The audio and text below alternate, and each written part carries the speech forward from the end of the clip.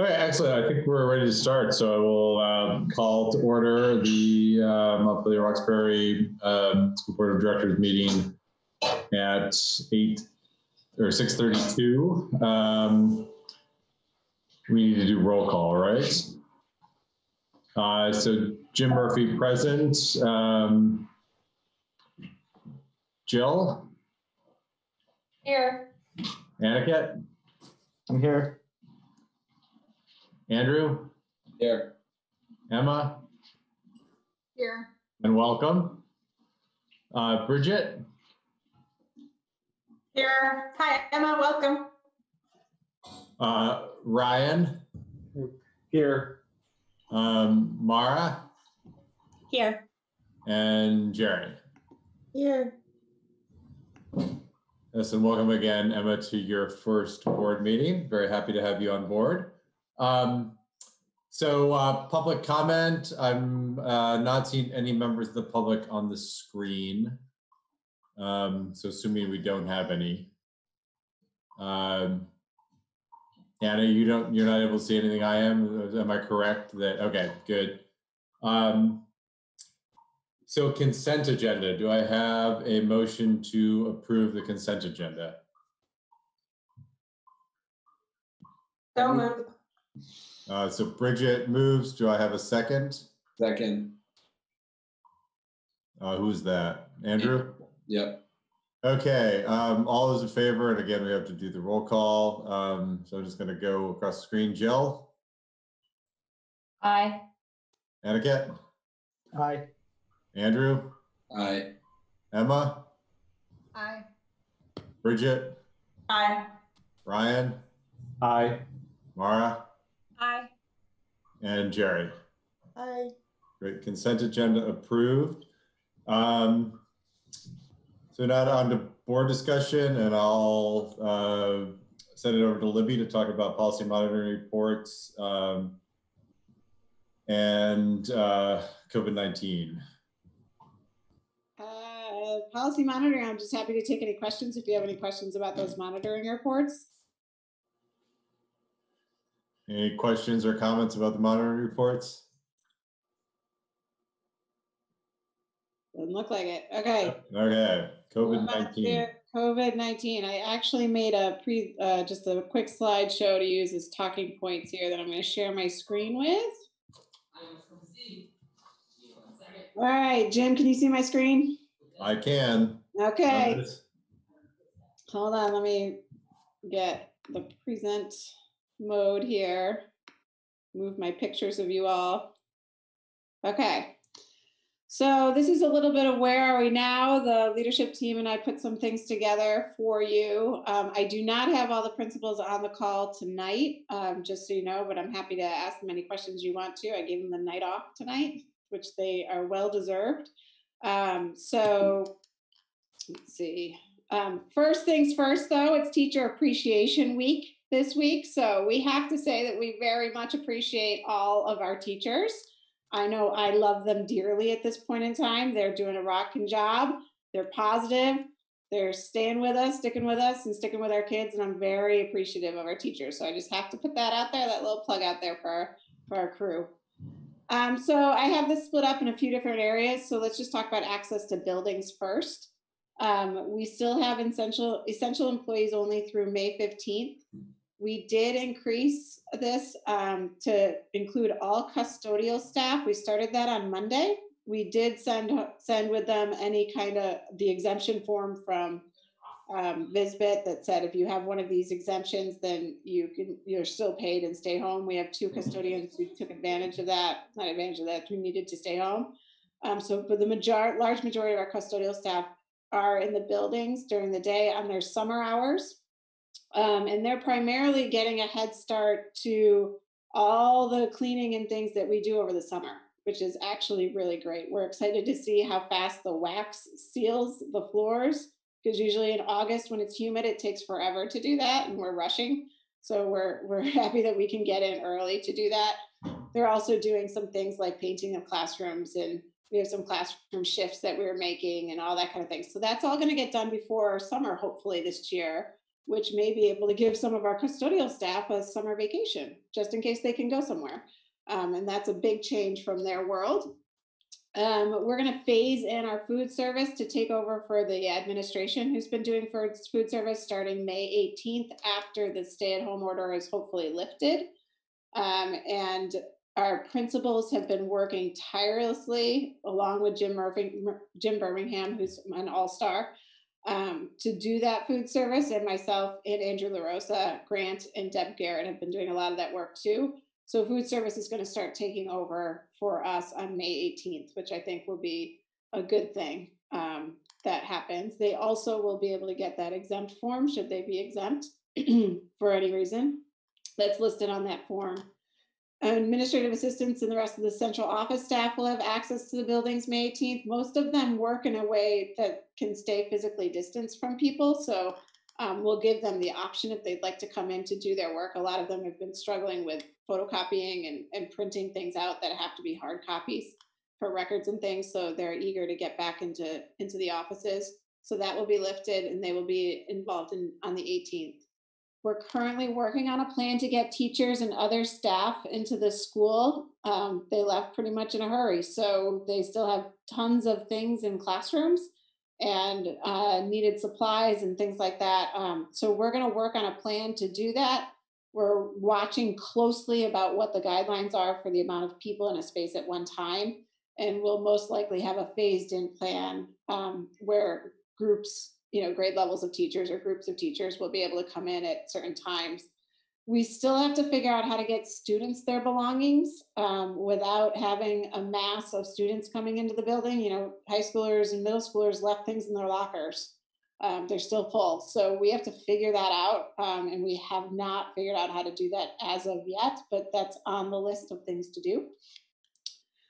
We do have to follow all the guidelines. There's a link. You'll get this presentation afterwards, and there's a link for those guidelines if you haven't seen them yet, set out by BOSHA.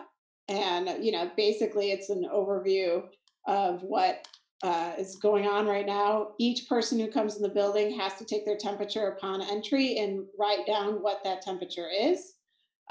We are providing masks and gloves. I believe Deb Garrett just ordered about 8,000 masks for right now and future.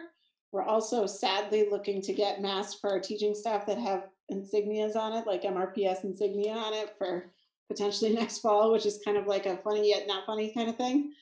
And then we have to maintain physical distance of 6 feet and do that training with the PowerPoint. So all of those things have to be documented that our employees are doing, and we're following those guidelines. And I'm happy to take questions at the end of this. So if you have any questions, then please write them down. And at the end, the board, I'm going to ask the board to discuss many things. So please write down questions for any of this. For the remote learning, just a reminder to everybody that this is still very much crisis mode learning. And we are fully recognizing that this is not the way we want to do business for our students and our families. But we're still in that crisis mode of learning. The feedback from families has been largely positive. It's a little like the Goldilocks syndrome. This is from my husband. He's like, it's kind of like you're in Goldilocks right now. People think it's too much or too little or just right. And that's really where we're standing now, across the board, across every one of our schools. We have sent out some parent surveys at the elementary school and got some good feedback from our elementary parents. But it's really dependent on individual families and what their ability is to support the situation and what their job situations are and what their stress levels are. And all of those things are coming into play right now. I think most of our teachers are in a pretty good place and are handling this situation well, from what I can see and what they've reported to me and what my principals are reporting to me. The technology needs is a significant stress on our system. Before going into this, our infrastructure was not the most stable, and this is just proving all the gaps and holes in our technological infrastructure. And in addition, we were talking today about our network administrator basically not doing the job they have been hired for the last couple of years, and the need for a network administrator. And we have a bid out, and we haven't gotten any takers yet. So we have some major infrastructure needs, and this crisis has just amplified that completely. We are getting Chromebooks that are being returned and are completely unusable for a variety of reasons, including droppage and looking like they've been hit by a wiffle ball bat and things like that, and other reasons too. Some Chromebooks are just crapping out because they're old. We're attempting to order more. Most of the Chromebooks in the world come from China. And every school district in probably business in America are also trying to order computers right now. So they simply do not have them in stock. And so this is a really slow process for anybody right now in terms of ordering more technology. For our IEPs and students with IEPs, they've been amended to match distant learning needs. And our special educators have been in touch with every family in order to have those IEPs amendment and following the guidance from the AOE around that piece. In terms of attendance, it's not on here, but I did ask the principals about what the attendance is. It's almost 100% at the elementary schools, both Roxbury and Union, as to kids accessing. At the middle school, I believe it's like 3 or 4 kids that we haven't been able to contact. And at the high school, it's about 10 kids that haven't had any contact. So all in all, I mean, that's not all kids accessing every opportunity that we're offering, but pretty much we're able, we know, or we've had contact with at least most of our kids, we can say, which is very positive news. For the end of the year, this is a big question on a lot of people's minds. We are awaiting guidance still for the rules of what we can do. That is not coming out until May 8th. They've held true to that May 8th date, even though they've gotten a lot of pressure around that. So when we know what we can and cannot do, we will let everybody know. We do have a committee at the high school, comprised of many people, many different constituents, to talk about graduation and what we're going to do for graduation. And I know they have some very special plans around banners and how we can celebrate our seniors in particular this year. So it's a big time in their life, and we're sorry that we can't do what we usually do for them. So we're trying to make that as special as possible.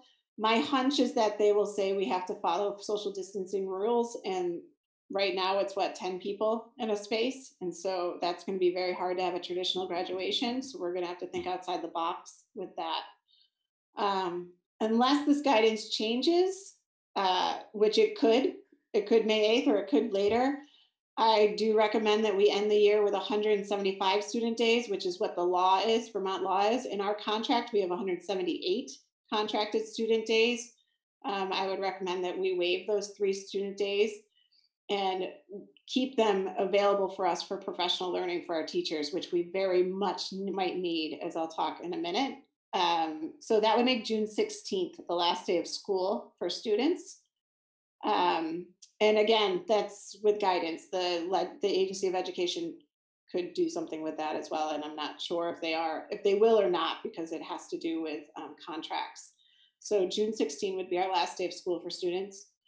I am in close contact with Jeff O'Hara at Part 2, considering potential summer childcare. And we're waiting for what we can and cannot do for that. We can use CARES money to help that and help some of the costs for parents around childcare. We haven't made the decision to do that yet, but we are waiting to see what we can do. We've even floated ideas of, can we start the summer programming with Part 2 early? Can we start it maybe June 1st instead of waiting until school is traditionally out, so that we can get parents some much needed childcare, especially as the economy starts to open up a bit. So we're working on that, and we're very cognizant about that need. Again, it depends on the guidance and the rules that we're given by the state.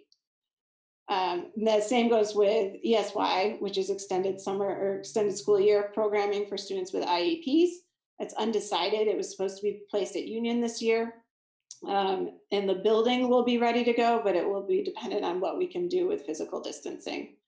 And again, we'd probably have to amend a lot of IEPs if we can't do that, and work in collaboration with our parents. So that's for end of year, what we know so far. And I'm very aware that a lot of this is like wait and see. And I'm as frustrated with that as many people are. So I just want to put that out there that we're ready to go, and we're ready to make plans quickly as soon as we get that guidance. Planning for the fall.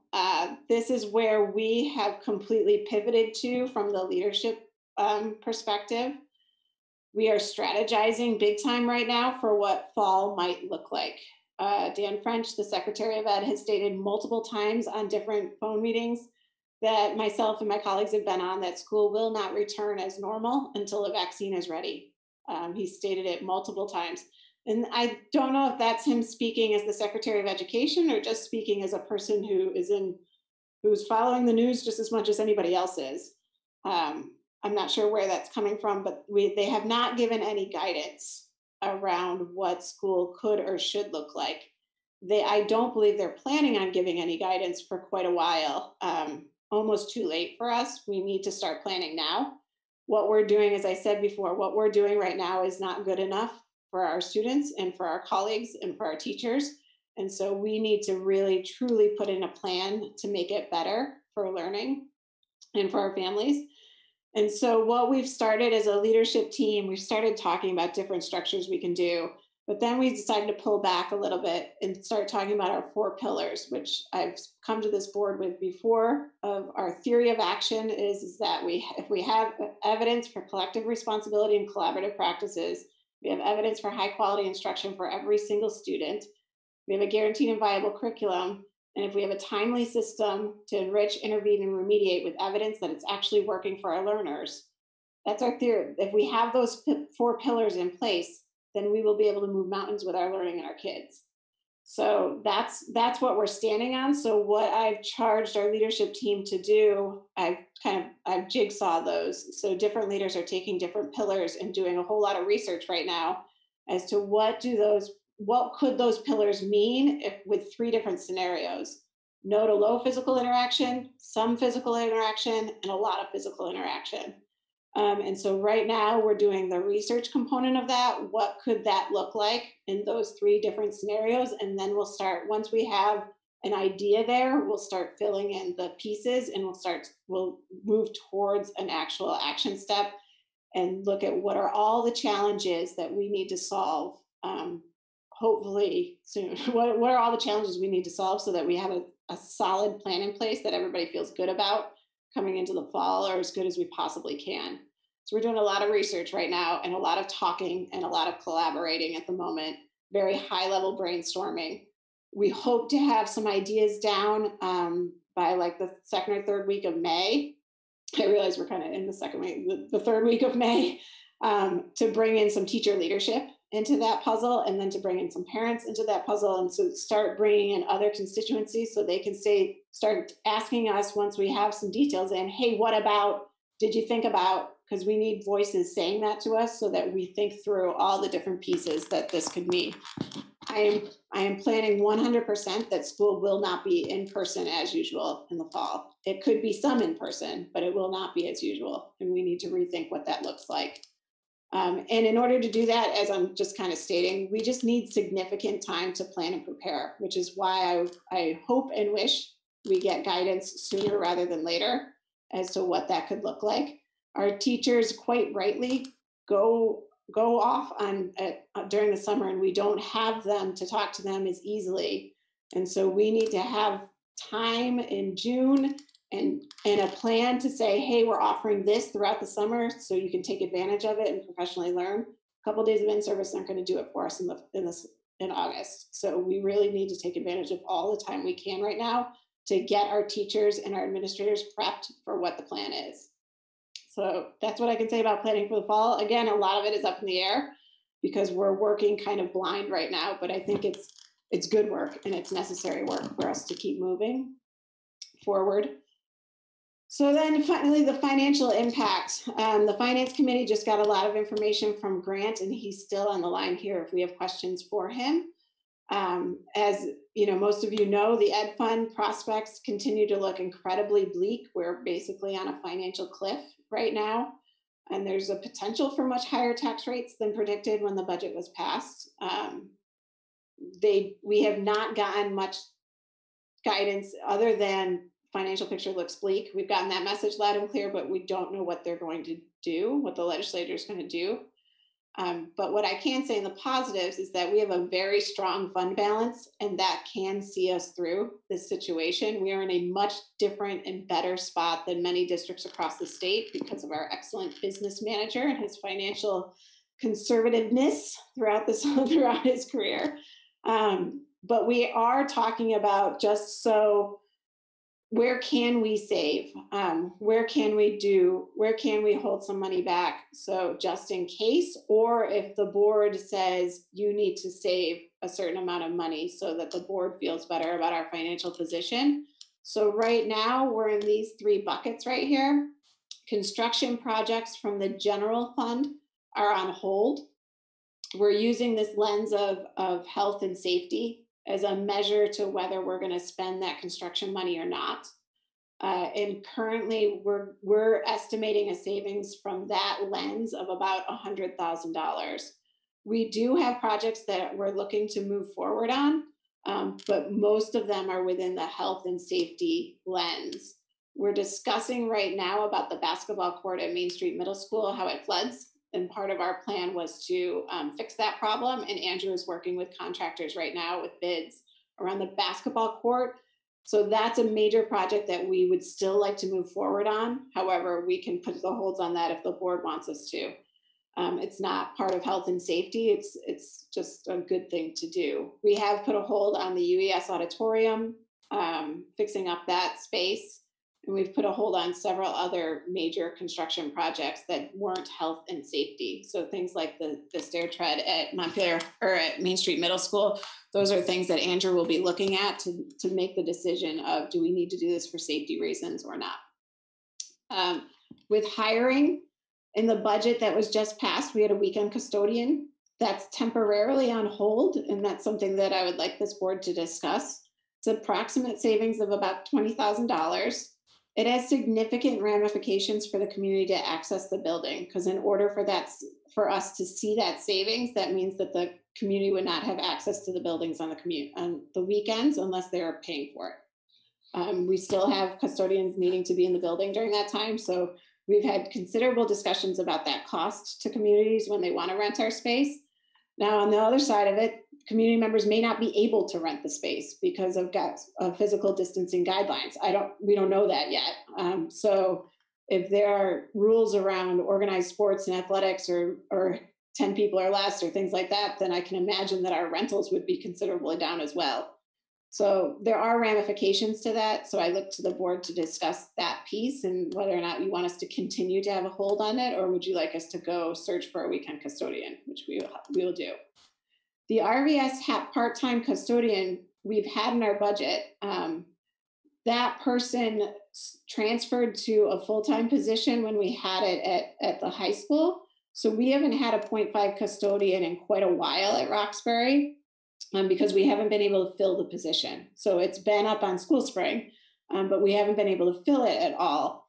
And what's happened is we've had custodians do a shift out there to make sure that the custodial needs. So somebody has been going out there to do Roxbury's custodial work on a regular basis from the custodial team we have currently. And that has been working out okay. We've tried to fill it, we can't. So if we can't fill it and we've been working and it's been working for us, then we could just not fill that position next year or stop attempting to fill it because we still haven't been able to do it. And that's an approximate savings of $28,000.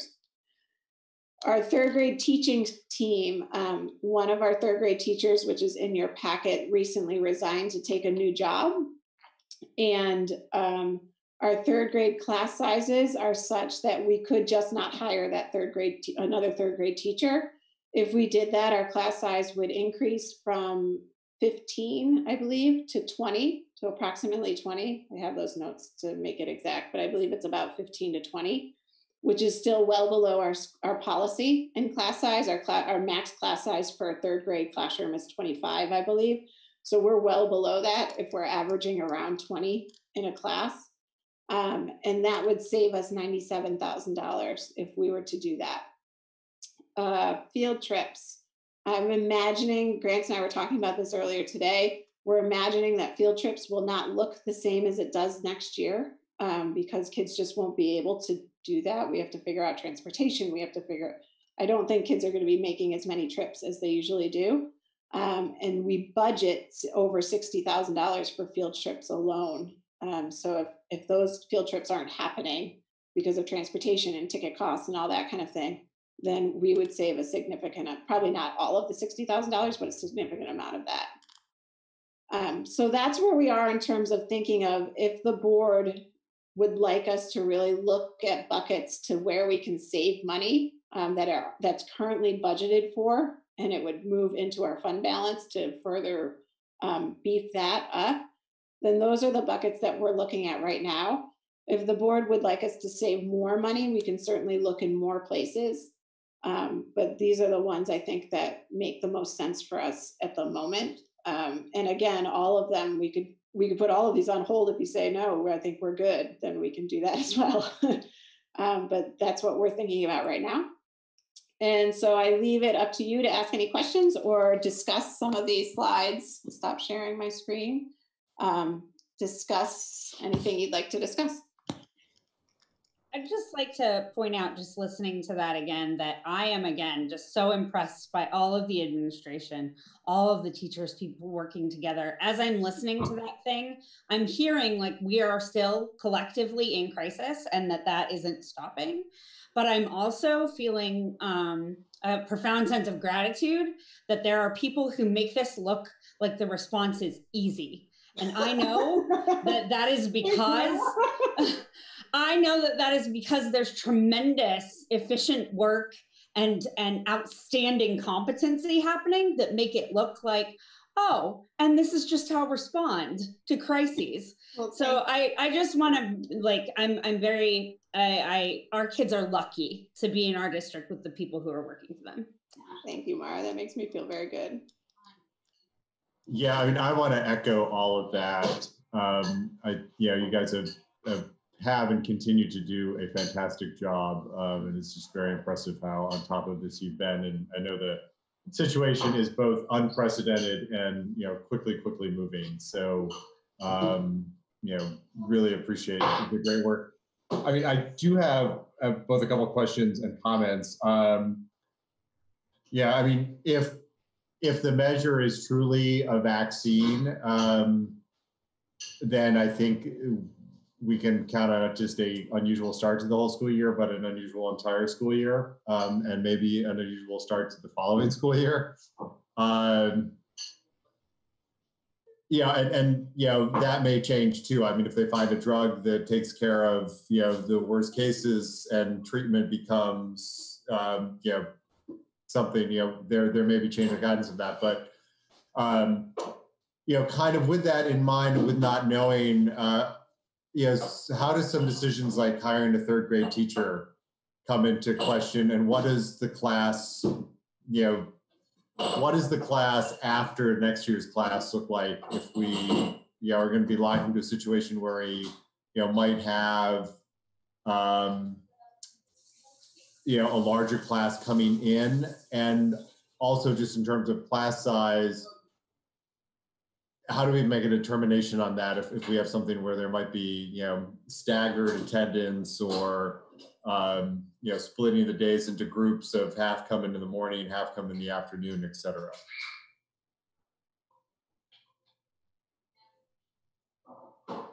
Yeah, sorry, I muted myself and then I started looking for enrollment numbers so I could get you the exact numbers. And I can still do that. Grant might be able to pull it up a little faster than I can.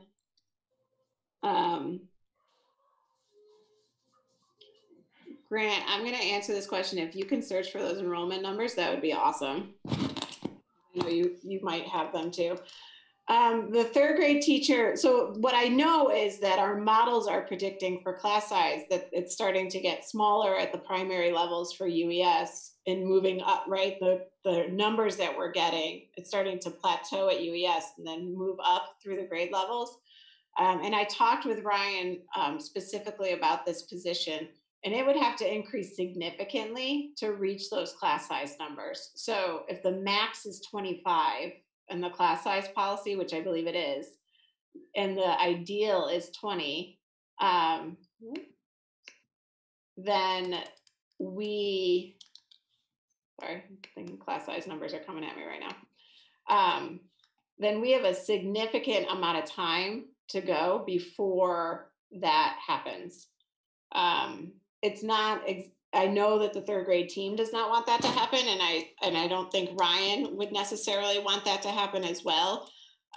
However, if I'm thinking about this in terms of the board seeing the financial information coming at them right now, and if there are areas that we can make decisions around this right now that don't cut our teachers' salaries, don't cut our administrators, like don't hurt people specifically, that might be a place that we can look at. That's the way I'm thinking about it right now, and doesn't necessarily hurt kids in any way other than having a few more kids in the classroom.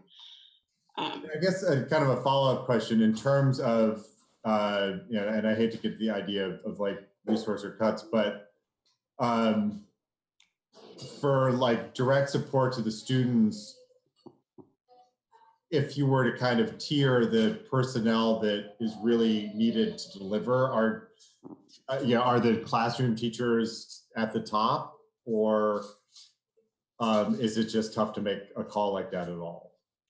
Right now, it's really hard to make a call like that. Like we don't know what it's going to be.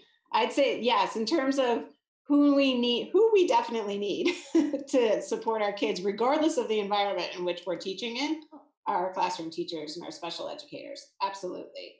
Now, like you said, though, we may be in a different world. We may be remote. So the board may say, if you're in a remote world, it might be easier for us to have smaller groups of kids because you're going to be doing more one-on-one, and it's a little harder to schedule that, and if you don't have the kids right in front of you and all that kind of stuff. So that might be a different way to think about it. But yeah, they're just putting some things on the plate for y'all to chew on.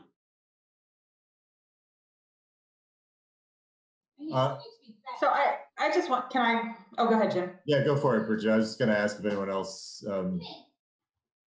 Sure. So, I mean, on the budget side, I think I just wanted to try to step back, and for folks that are watching or concerned, give some of the things that concern me, because I am not normally a voice on the board for trying to do things like increase class size in the elementary school, which I think is generally a bad idea. But I think we're all concerned, given the deficit in the ed fund and the uncertainty around how that gap is going to be made up, that districts are going to be put in a position in a couple of months where we're forced to make cuts that we don't particularly want to make.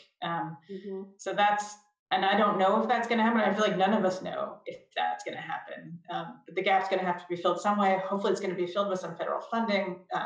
But it seems pretty clear from the numbers that it can't be filled by raising property taxes, that the increase would just be too staggering to fill the gap that way.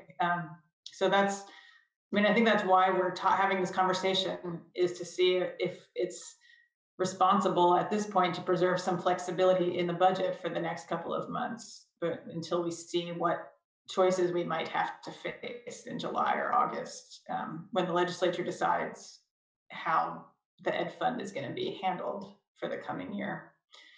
And I would just echo the point that you just made, Libby, which is that if we're actually in a remote learning world, having another classroom teacher might be incredibly important, because trying to teach 23rd graders remotely feels like an impossible task. But laying off people at that point also feels like something we do not want to do. So I do think trying to preserve a little bit of flexibility and space in the budget in this time of uncertainty is important. And I appreciate the thought that you've all put into trying to identify some of those buckets where we could hold off on spending for a few months. I had a very specific question in terms of thinking about the fall and the kinds of things that might be a board concern, or areas where the board can be more helpful, as opposed to sort of figuring out the curriculum. And one question I had is there a world, particularly kind of in the low or moderate physical contact options, is there a world in which we need more physical space? For example, to provide childcare while the buildings are in use on a split. Is there a world in which we might need more physical space, and should the board be thinking about that? There very well could be, but I don't know how you can get it. So I've thought about that as we think about different structures, and we're just throwing ideas out right now. But if we think about different structures that have been suggested to us, like an AM PM schedule for elementary students, well, for a full time working family, an AM PM schedule would work. You know, we need childcare for the PM, or you need childcare for the AM.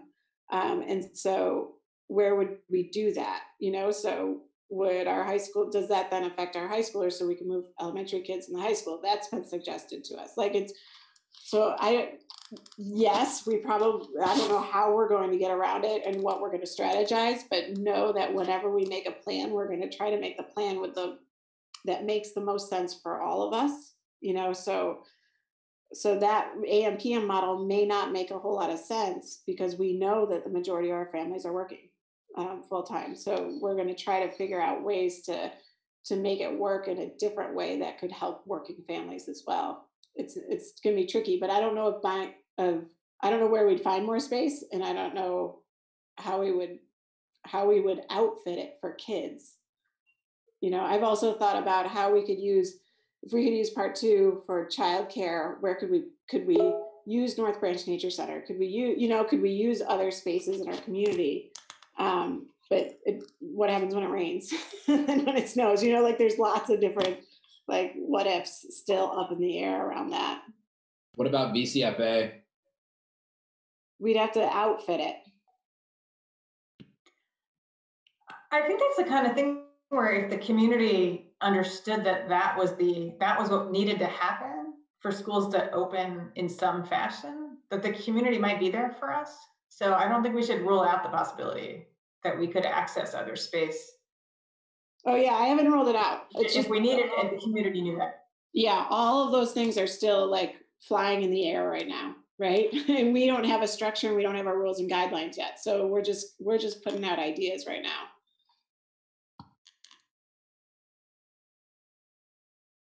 I have a question. Yeah, So, first of all, what was that, Jim?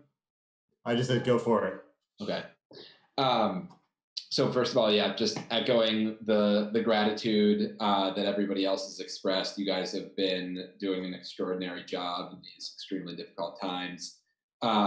With regard to those decision points that you just put up, and I don't have them up in front of me, but I don't think you showed us the number, because Andrew LaRosa is probably seeking that number for the gym retrofit that you mentioned.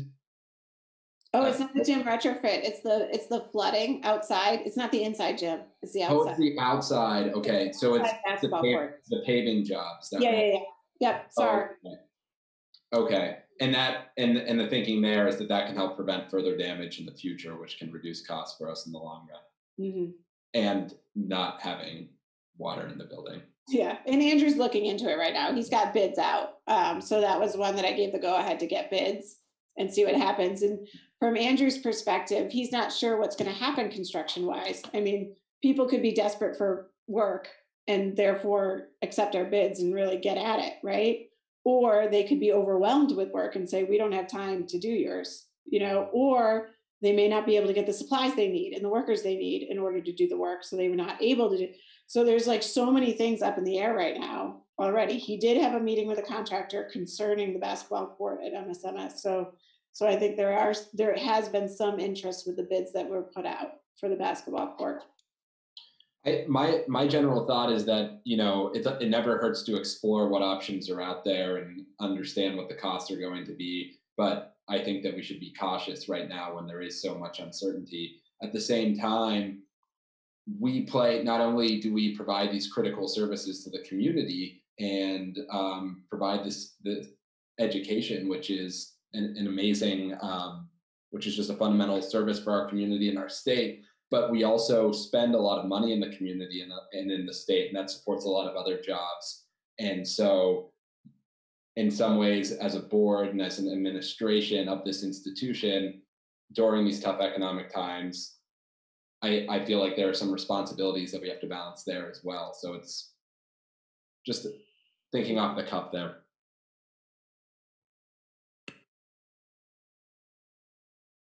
And go back to Jim's question about third grade enrollment.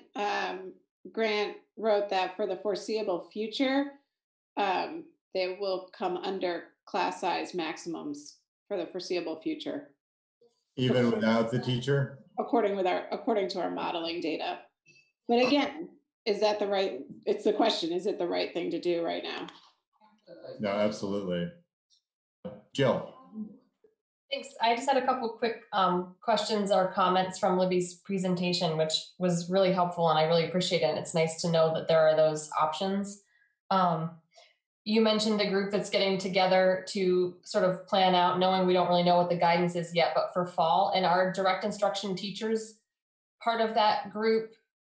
They will be. Right now, it's very high level. So right now, it's the leadership team with our 2 district-wide instructional coaches in Mary Bechtel and Sarah Berger, who are part of the teacher's contract.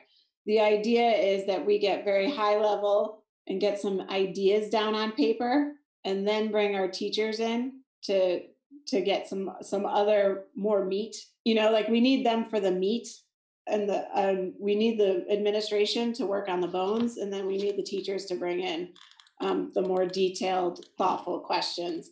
And so that's the plan that we're going to use going forward. And what are they going to need in order to build their capacity to continue to work in a different world?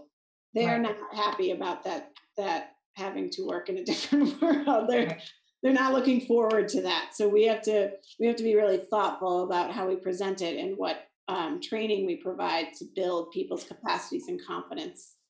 Well, I'm just pretty impressed by how quickly this was all stood up as the crisis happened so quickly. And so having a few months to look ahead, once, as you said, the picture gets a little clearer, I think they definitely probably have a lot of lessons learned and also suggestions that, you know, with the wisdom of what we got thrown into might be helpful. The other thing is you mentioned a network administrator, but it made it seem like, is that a vacant position or? No. What we did was this was before Mike Berry and I got here. We contract out for a network administration, and the company that we contracted out, let's just say we didn't decide to renew their contract for next year. So we need a new one. We need to contract that out. And most places that person has kind of been built up as an internal employee over time. You know, it's kind of the person who works behind the curtain, right? And make sure that the network runs. We would like to continue to just contract that out to somebody so we don't have to worry about it. That's what we've budgeted for. But we just don't have any takers yet. It's out to bid now. We just don't have any takers on that contract yet. Okay, thank you. And then I guess it's a comment. A couple months ago, pre-COVID, we were having meetings about the middle school and the building, and it seemed like we were, one of the possible options was that we really kind of needed to Marie Kondo that space, like that Pam was reflecting that there was probably some better use of some of that space if we had the time to like remove furniture and things like that. And I'm just wondering if that's something maybe the board could get folks together, or parents, you know, in a few months from now, or maybe with the custodial staff to like help create some more space, because it does seem like space is going to be what's in demand. So it's nothing we can solve, but I just wanted to throw that out there, because I know that having the building open and empty for a long period of time, it's almost normally a really hard thing to have. And so if there is anything that we can all do to mobilize to, you know, reshuffle the library or hog out some of the classrooms, maybe there's an opportunity there to do that. I know we're doing that at the state, you know, when we have a chance, we're going in and clean up. And one of the things that we are going to tell teachers when they are able to access the building and the classrooms is clean out. Clean. Teachers like to hoard. Stop hoarding. You know, like stop doing that. Because I think that will, you're right, that will increase our space capacity. Thank you. That was all I had. Thanks. Others? Brian? I get a question in, Libby. Yeah. I hadn't thought about it too much before, but this discussion about the third grade numbers and how big classes will be next year, I don't have any idea how we would forecast or predict it, but has the administration been thinking about students not returning in the fall? Mm-hmm. So depending on how things shake out with the safety precautions in whichever format we ended up going with, I could see some families saying, I don't want my kiddo going to school in this environment. We're going to homeschool this year. Do we have? We're anticipating an increase in homeschooling. We are anticipating that. Actually, Jim and I were on a webinar the other day as a panel members, and another superintendent said that exact same thing. Dave Yount said it. So I wouldn't be surprised if there was an increase in homeschool numbers.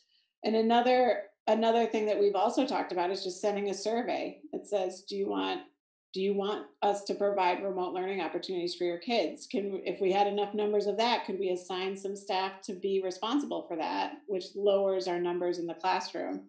And that's kind of one of those scenarios for the more contact, like if we could limit by a bit, would that be good enough? Because there might be some parents who said, yeah, let's keep going with this remote stuff, as long as it increases a little bit in terms of what it is and what's offered. So that's definitely on the table and part of our larger planning document. Great, thanks. Great. Others? Emma? So because I'm new, I may not have this background information, maybe you all already know, but I'm wondering what the budget deficit is projected to be in light of COVID-19. Like how much funds are we trying to raise with these cuts? Yes, Grant was having internet problems, so he is in and out, but with the finance committee, the people who are just in the finance committee can probably say that we're not registering a deficit from COVID-19 for this school year, for the 2020 school year, because we have lots of savings in other areas. So when you think about the fact that we're not hiring substitutes right now, teachers aren't going on field trips, there's no spring sports, we got a credit towards transportation. When you put all of those things in a bucket, then we're actually right now predicting to be better off than we would have been if we'd been in traditional school. So if we were to make cuts now for next year's budget, we'd really be looking at the budget. We'd be padding the fund balance for the next year's, for our next budget round that we're going to go into, which could be significantly harder than previous years. But do we have any projections? Are there any projections of the deficit that we're going to be working with, or no, not yet? We don't know. At the state level in the Ed Fund, it's 150 million for FY21, and that's after 70 million in FY20. But the 70 million in FY20 is covered by draining the reserves and interfund loans from like the general fund and other loans. But that's at the statewide level. Yeah, we don't know how that's going to sugar down to the districts yet. Okay, I did have one other question. Earlier on in your presentation, you were talking about IEP, students on IEPs, and that contact has been made with every student on an IEP. Is that correct? Mm-hmm.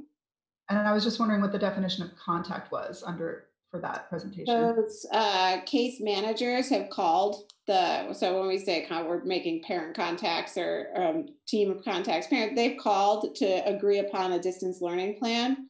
And so that's what the guidance was for that. So the team would call, the lead special educator would call the parents and the family and child, if it was an old enough child, and decide on what the services were going to look like going forward collaboratively. And then that was written in what we're calling now, because we don't have enough acronyms, DLP, which is Distance Learning Plan.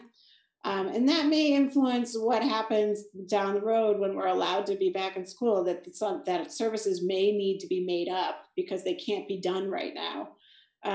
And so that was all part of that distance learning plan and was documented. As far as I know, we have only one family that we haven't been able to contact for who has a child on an IEP. And so we've gotten a DLP written for all of our other cases. And written and like signed virtually somehow by the family. Yep. Maybe I have a question about the expenditure, or the last slide where you had about $205,000 worth of expenses or savings. listed, and in that the weekend custodian line, and one of the things that you mentioned was that may significantly impact the community because they use it on the weekend and, Yes. and whatnot, right? So with the, we're unclear about the guidance of, the what's going to be allowed, what's not going to be allowed, and that guidance we don't know when that's going to come or and how that's going to shape up. What's the timeline in terms of hiring the custodian? If you were to hire it, how long can we wait? And is there any overlap or whatever? I will tell you honestly, Aniket, in my almost 2 years as superintendent of Montpelier Roxbury, I don't think we've ever had a time where we don't have a custodian position open at School Spring. So custodians are actually a little easier than, say, a teacher because you can hire them on at any time. And so the drive and the push would be to have a weekend custodian on staff when things like basketball start. Because there's such a need for court space if basketball can start, right? So that would be probably where that weekend custodian comes into effect the biggest for the community anyway. And we paid last year something like $45,000 in overtime costs to our custodial staff because of the building usage. And so what we're trying to do is eliminate that cost, right? So with a weekend custodian, which would go a long way to doing that. And so it just has ramifications. Do we need to make that decision tonight? No, not at all. We can wait on that. We can wait through the summer and see what happens in the summer and see what the guidance comes down as. It's in the budget. So officially we can hire somebody on July 1 because that's when the fiscal year turns over, obviously, but we don't have to.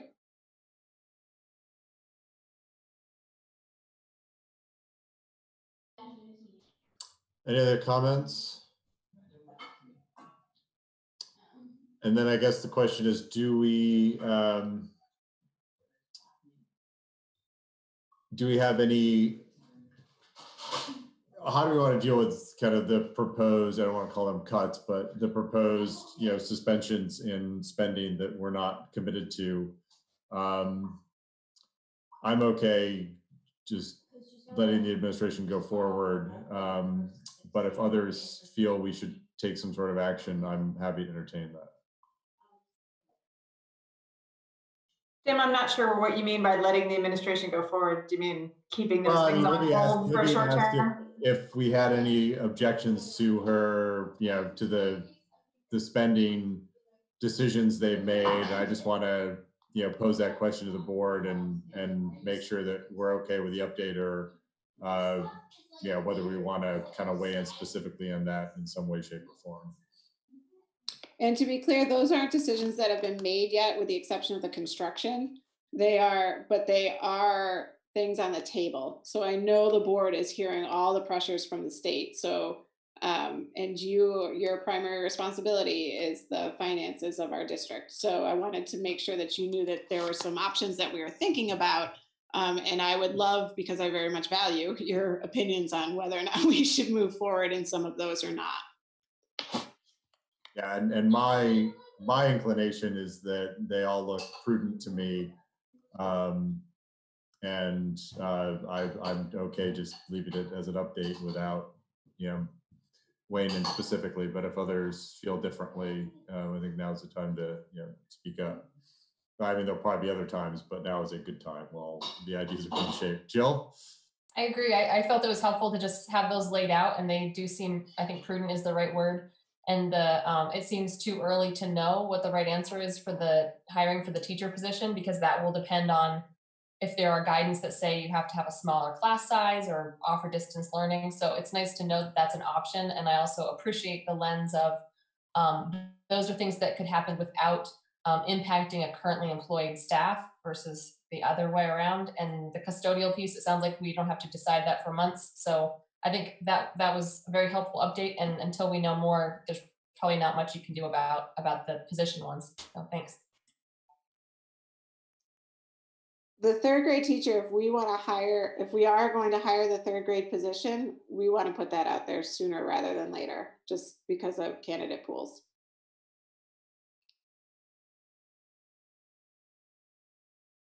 Then it doesn't seem like we have the option right now to do it. I mean, that would be the only thing on the list that I would be concerned about moving forward with, is not hiring the third grade teacher.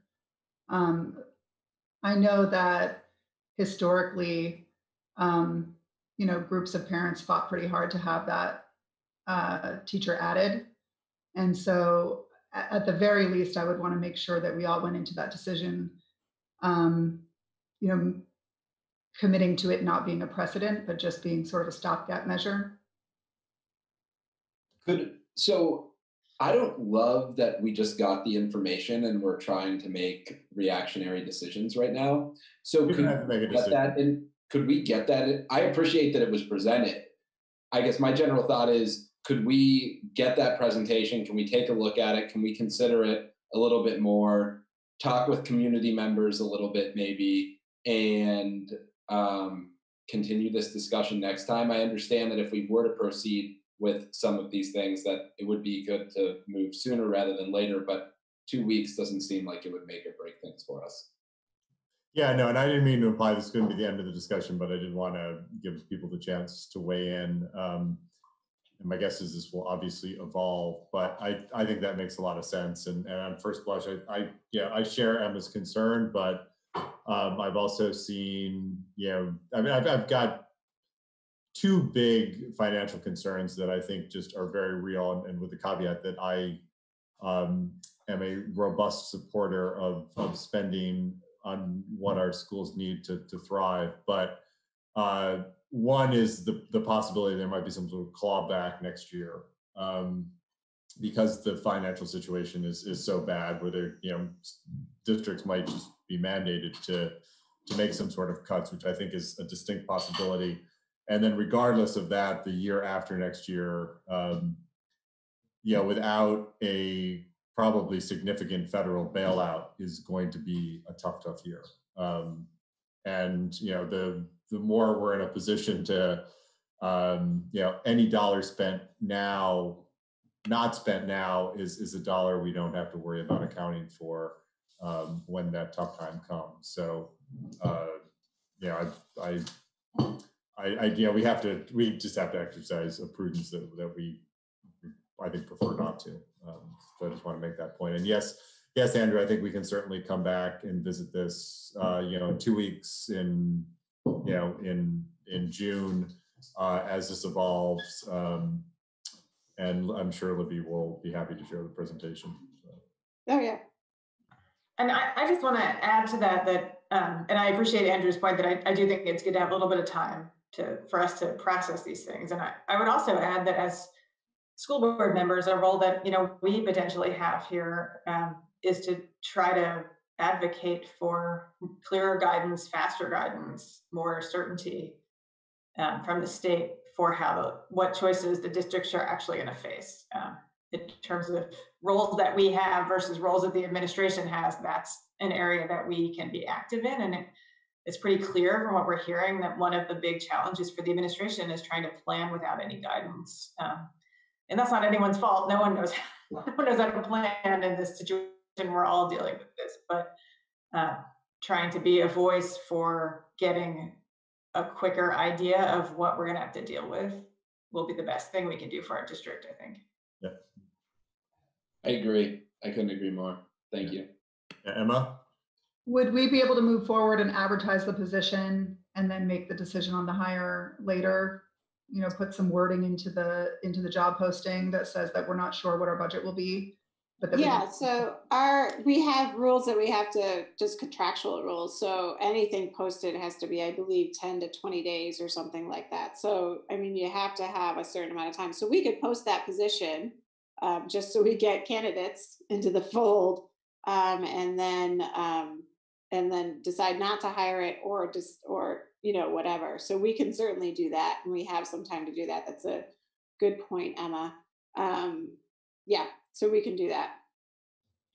There was one other thing that I was wondering if you've posed it, and this is like a sticky situation, but to the staff, to all the faculty, if there would be anyone that would want to take a year sabbatical, unpaid, maybe somebody who's really not into distance learning or something like that.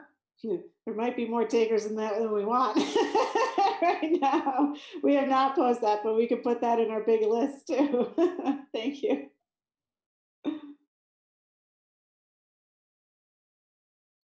I was just going to say that the state has a hiring freeze right now for,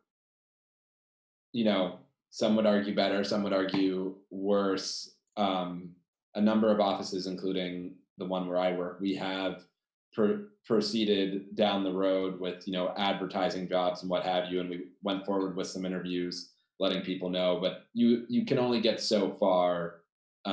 So, at the beginning, it might be worth it if you guys don't. I know you guys are stretched really thin, but yeah, I mean, I think that the big contextual question here with regard to us in the financial situation is whether federal dollars can be used to cover revenues, and right now they cannot be. So if there's a change in law or there's a new law that allows for those federal dollars to cover lost revenues, and there's just so much financial uncertainty there. But I think in terms of advocating at the AOE level for some of the things that our superintendent is asking for, that seems like we could probably do that sooner rather than later. I know legislators are already advocating to use those federal dollars to make up for lost revenues.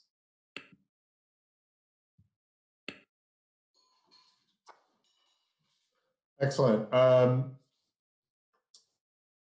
Any other comments? Otherwise, we can move to our next agenda, item, which is, I set my agenda down somewhere, cannot see it now, but I believe it's moving into executive session and board training.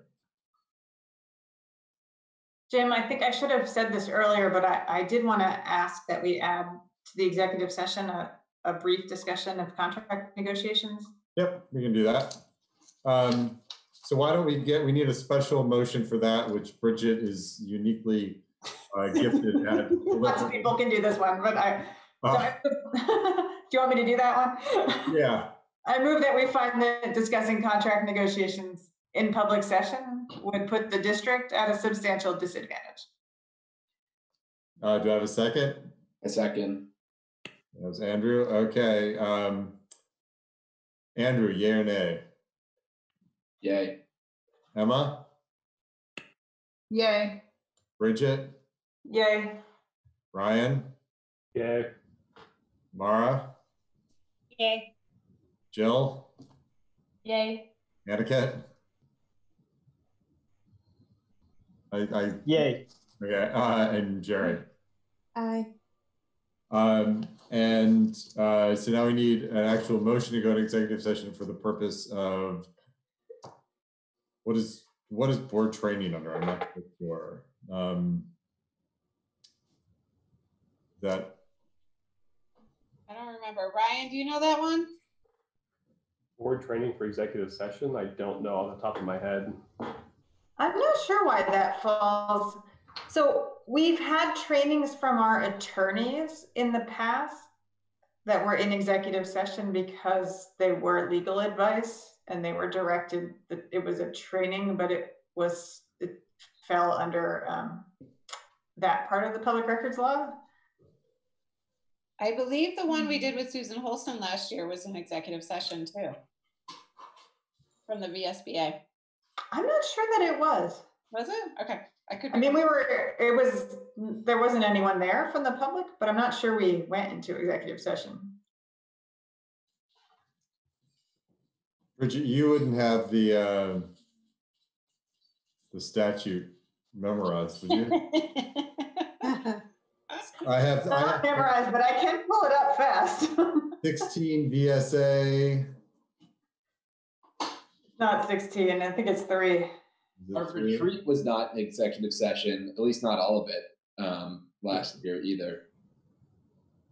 Right. They can't all. Yeah. No. Let's see.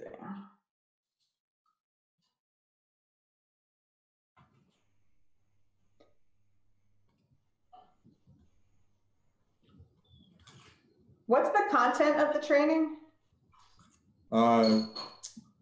Equity and diversity, EIS. Libby, sometime last year, provided us training on the similar topic that was an open session. Unless there's something that would somehow identify staff, personnel, or students, this training should probably fall in open session. I agree. Yeah, no, I think that's right. And we, did you stay in open session, and can we use our motion about contracts later? We can, yeah, we don't have to do that again. We can use it later. All right, well, let's, I don't see a reason to go in executive session either. Yeah, I don't think it fits an exception. No.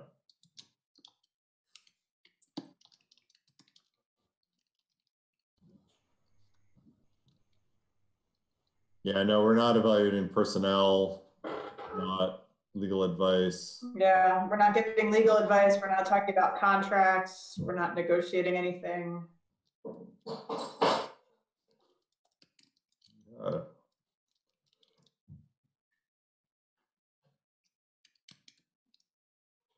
Should we start then?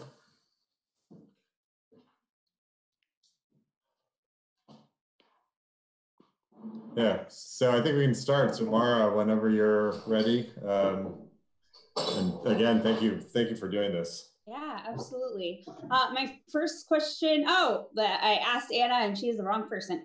Libby, as host, could you make me co-host so that I can share my screen? I can as soon as I figure out how to do that.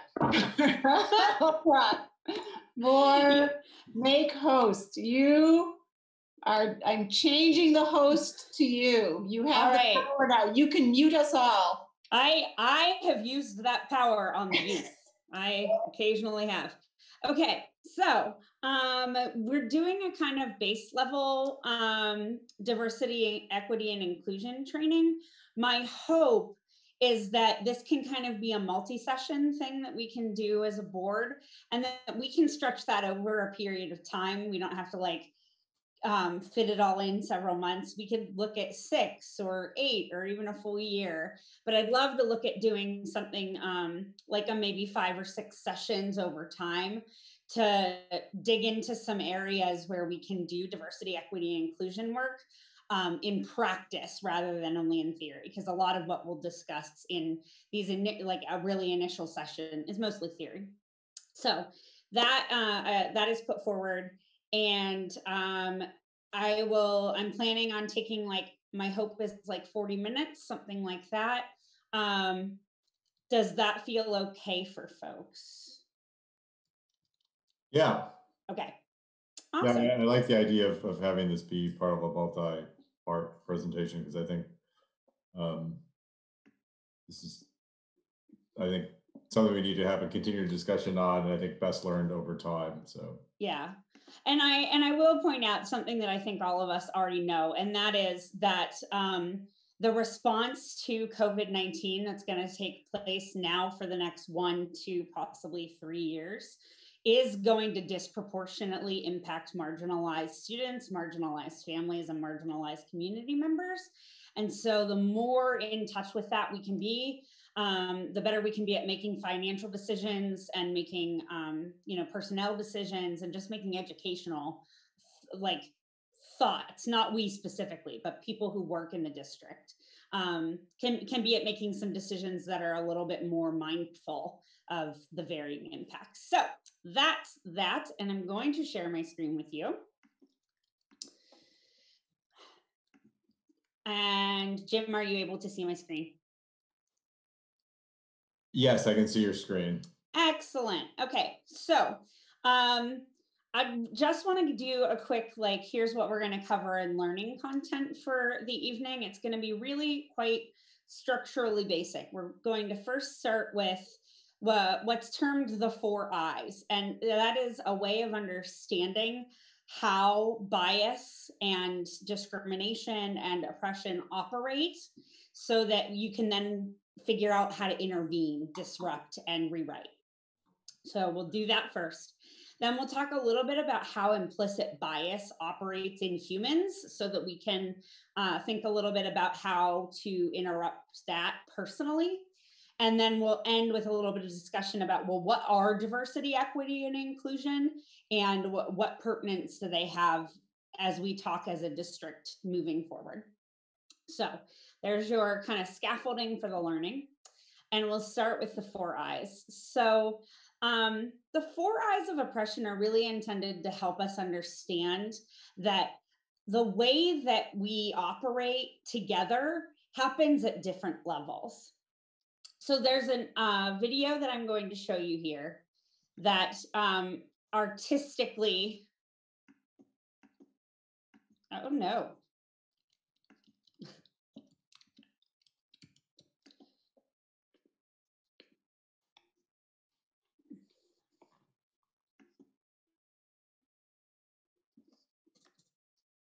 Sorry, y'all.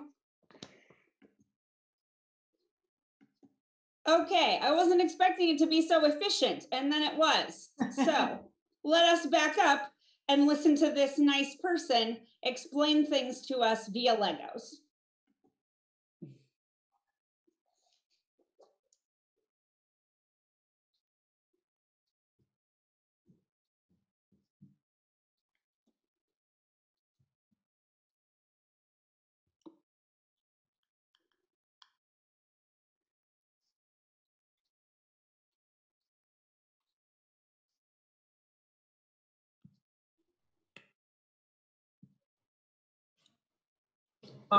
Is it just me, or the sound's not coming through? I don't think the sound's gonna, I don't think the sound's gonna come through. Okay, let me fix that. Mara, you're like a Zoom queen. Okay, let's try that again here. Oppression. It's a word that's often used as a blanket term, but there's actually a whole lot more to it. There are 4 interlocking aspects of oppression: ideological, institutional, interpersonal, and internalized. And it might seem like a small difference, but it's very important to be able to distinguish between each kind, because understanding oppression is the first step to fighting it. Let's start with the core at the heart of every form of oppression: ideology. Every system of oppression comes from the idea that one group is somehow better than another. Ideological oppression starts when the dominant group associates positive qualities with itself and negative qualities with the marginalized or othered group. Ideological oppression describes the deeply ingrained social root of inequality. It's the larger overarching idea that leads to the isms. For example, the idea that Black people are dangerous is ideological racism. The idea that poor people are lazy is ideological classism. Ideological oppression leads to institutional oppression. Institutional oppression is the way that systems and institutions manifest the dominant ideology. Institutions control access, who is able to get to what and how. This includes legal rights, police practice, access to medical care and education, public policy, political power, and media representation. For example, when women make 2/3 of what men make, that's institutional sexism. When a building is constructed without wheelchair ramps, that's institutional ableism. All of this leads to interpersonal oppression. Interpersonal oppression is probably the easiest to recognize because it happens all around us. Interpersonal oppression is the way that people play out discrimination and violence on each other. It can take the form of microaggressions, jokes, stereotypes, and harassment. For example, when a student is bullied for being gay, it's interpersonal homophobia. When a Muslim person is told that they're a terrorist, it's interpersonal Islamophobia. And all those forces, ideological, institutional, and interpersonal, lead to internalized oppression. Internalized oppression is the way that people with marginalized identities internalize narratives of their own inferiority. It's what leads people to feel less than. This is the end goal of oppression. The oppressive party doesn't need to exert force any longer because the marginalized group is enacting oppression on itself to maintain the status quo. It's important to remember that it's never a marginalized person's fault that they feel internalized internalized oppression. It's simply what happens when someone faces negative stereotypes, low expectations, and ongoing discrimination. So, for example, an immigrant feeling embarrassed about having an accent is internalized xenophobia. When a trans woman feels that they can never be a real woman, that's internalized transphobia. So, to review, the 4 I's of oppression are ideological, institutional, interpersonal, and internalized. Each of these types are interconnected and completely supported by the others. They can never exist on their own and can even be seen as a cycle. Now that you understand the different kinds of oppression, you're even more equipped to fight it. Don't forget that any effort to dismantle oppression should aim to address it at all 4 of these levels. Thanks for watching.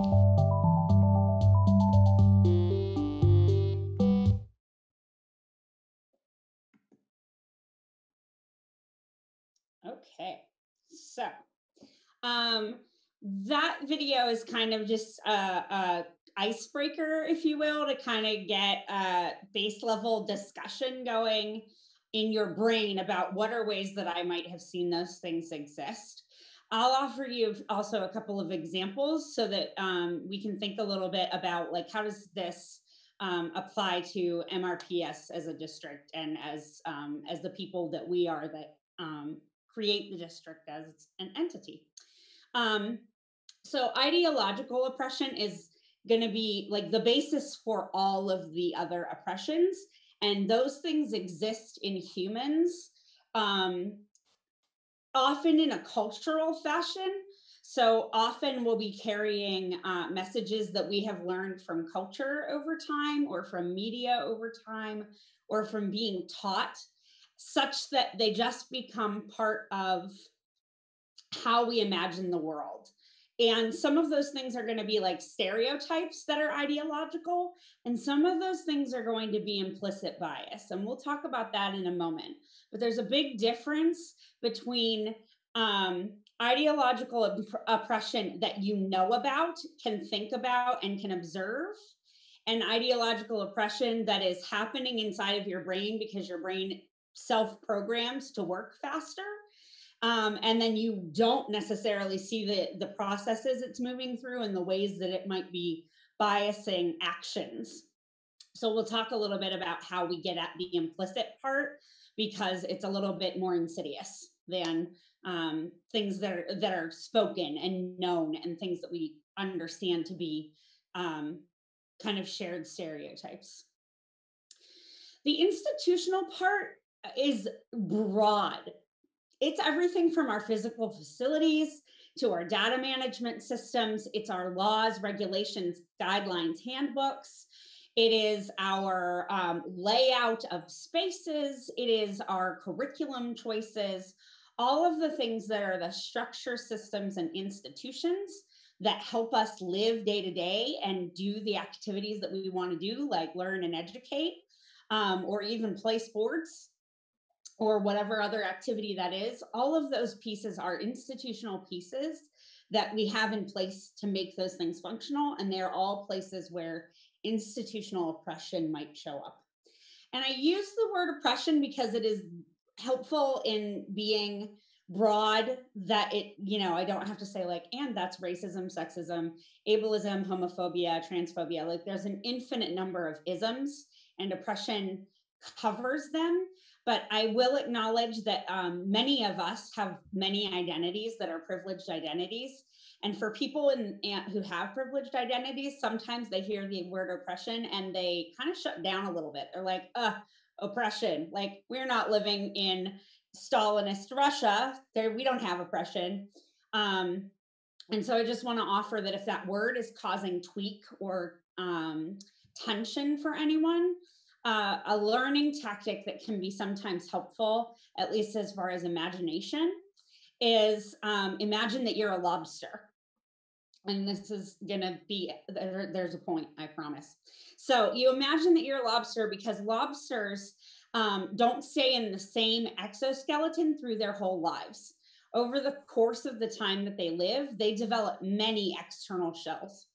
So at first, what happens when they are growing and changing is that they run into the shell that they're physically currently in, and there's friction, and it's tight, and it feels uncomfortable. And that may be some of what we experience now, is the twinge of learning something new, starting to feel uncomfortable. What then happens is they break out of the shell, and there's a period of time where they're vulnerable, where their body isn't coated with something new yet, isn't protected. And that is a place that learning goes next, a place where you feel a little bit vulnerable, a little bit like uncertain, a little bit like even sometimes feel like a worry that someone might trick you, or that someone might take advantage of your vulnerability. So understanding that that vulnerability is going to be there, and that those feelings might be there, is a great way to hang on until you develop that new skin, that new exoskeleton that's going to fit your new understandings. And you'll be able to be flexible and move around in the world with the new information the way that you moved around in the world with old information. So I just like to offer that frame for discomfort, because it's not easy to talk about, like, well, what do we need to do to make the world less sort of terrifying sometimes, especially when we are the grown-ups who have to make the decisions for the environments for our youth. So that said, that moves me into the interpersonal concept. And the interpersonal stuff is the stuff that we often think that we recognize already when we're talking about the issue of diversity, equity, and inclusion. And that's going to be like hazing, harassment, bullying, etc. So we know that kids picking on each other, we know that a teacher intentionally eliminating a child, those things are all things that individual people or groups of people can do to one another. So that's the interpersonal component. And it's really easy for us to understand things like, I know what name calling is. Microaggressions, if you're not already familiar with that term, basically means little stuff that happens on a day-to-day basis to marginalized people that causes little abrasions, nonstop emotional abrasions. And one at a time, they don't seem like a big deal, but you almost want to imagine it like fine-grained sandpaper, that if you rubbed it over your skin for hours and days and weeks, you would be very raw and might even sustain damage. So that's how we want to understand microaggressions. And that can be, just to give you some examples, things like for people who are LGBT, an example might be if someone walks up to you and you're a person who identifies as a woman and you happen to have a partner as a woman, but people say to you right away, like, oh, what are you and your husband doing for Valentine's Day, right? Like this assumption that who you are is not the norm and isn't expected. Another example is that often people will do that backhanded compliment thing where they'll be like, wow, you know, you are really assertive for a woman. And that's like, oh, okay, that was meant to be reinforcing and supporting, but actually what that does is reminds me that you don't see me in the way that I'm trying to project myself because of gender. So that's an idea of what kind of microaggressions can look and sound like. And then finally is the internalized piece. And that's the way that, as the video mentioned, over time, if oppression's really lengthy and sustained, people start to produce oppression in themselves. And sometimes that it looks like them believing themselves to have some kind of stereotypical weakness or problem. And sometimes it is believing that the other people in your shared identity group or community have that issue. So an example for in the video was that over time, if we tell trans people that they are less than and that they aren't really the gender that they know themselves to be, over time, they come to question, like, do I know myself? Maybe I'm somehow wrong. Maybe there's something wrong with me. Maybe I'm sick because the other people are telling me that my sense of self is incorrect. And another thing that we can see is kind of like, so there's a long-term stereotype, for instance, among men, that like there isn't any good reason why men should want to be working with young children. And so a man who wants to become a preschool teacher, an elementary school teacher, sometimes people will question. And other men who also even are interested in the same things will have a triggering sense of the same questions, like, but why do you want to work with young children? Even if they themselves know why they want to work with young children and that they're, you know, exceptional educators the same way that anyone else, or even mediocre educators, we have those, that's a thing. That sense that even people who are like you and share your identities and interests, you start to project the dominant ideology onto their motives and onto their identities. Those are all internalized oppression. So all of the intervention strategies for making things more equitable involve hitting all of these spots at once. So let me just show you this tool. This would be an example of something that we would do in a further training. And that would be to go over action steps for making interventions. So for instance, in this form that you see on your screen, the personal gets at what are the ways that I can rewrite my biases and stereotypes, discomforts and confusions about any identity, even if it is one that I hold myself. So an example there might be, maybe you go to the movies and you always tend to see movies who have the same sorts of actor in it or have the same sorts of storyline. And maybe a thing that you start to do is go and see films or watch TV shows that have different kinds of characters in them. That's why representation matters so much in TV, and we talk about that, how it can be really groundbreaking, for instance, for there to be a person who has a major role in a TV show who also has a visible disability, because it's a normalizing factor that makes us start to replace the implicit bias messages that we've learned so far with new information that is particular to people. And that story understanding and normalization is what helps us rewrite the brain pieces. You also want to think of this as, there's a theory called windows and mirrors that lots of educators are familiar with. And that is that the world around you, if it reflects you, if you can see yourself in it, you feel affirmed and you feel like you're really there. So an example of that might be, if you're watching commercials and commercials never have people who look like you in them, it can start to feel like you're totally erased. And are you even really in the world or even valid if you can't be so normal as to be sold a cell phone? And then there are pieces of that are also about windows into other people's experiences. And that might be, for instance, an elementary school library that has, maybe it has the books that are about all kinds of different people's stories. So maybe even different family structures or different genders, different ethnicities, different nationalities, different traditions, different walks of life. So an example that I came across a couple years and was incredibly impressed by, I believe the title of the book is called The Tin Can Man. I might have to look that up. But the concept was that it was about this boy who sees a man on his block who is always collecting tin cans out of, you know, people's trash or out of people's recycling. And he gets to have a conversation with this person about like, well, why do you do that all the time? And the person talks about like, well, for me, I'm having a really hard time financially. So this really helps me that I can trade in these tin cans. And there's an opportunity where that child goes and talks to parents, and the parents are like, yeah, actually that man used to live in this building.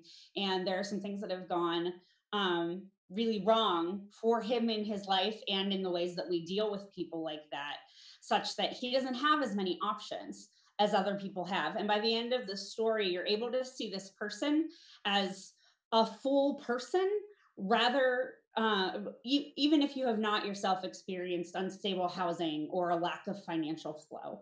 And that window into other people's experience that humanizes them is critical to making it so that we remember them when we build our structures, and we remember them and honor them when we interact as humans. So that's the personal. The interpersonal is a little bit about like intervening in situations that harassment, hazing, bullying might exist. So that's a lot of scenario practice. and a lot of speaking up is often what the interpersonal stuff looks like. The structural is, again, like what the institutional would have been, and that's looking at what do our forms say? What does our database say? You know, and you want to imagine that as shifts we've made before. None of this is new.